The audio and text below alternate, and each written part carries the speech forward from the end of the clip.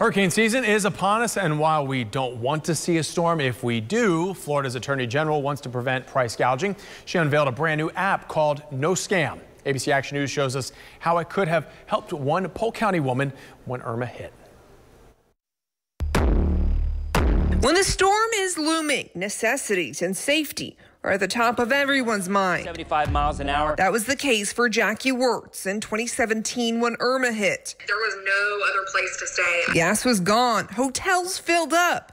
Jackie says she fell victim to price gouging. Yes, for the rooms we were getting and what the price they wanted to charge, oh, definitely. Price gouging on water. It's disgusting. We're not going to have it. After Hurricane Irma, there were thousands of reports of businesses hiking up prices. But an ABC Action News I-Team report shows since then, only 10 businesses have been penalized across the entire state. That's where No Scam comes in. Real time to report a location where price gouging is suspected, send pictures of prices or signs directly to our office. It was lack of evidence which tied the state's hands.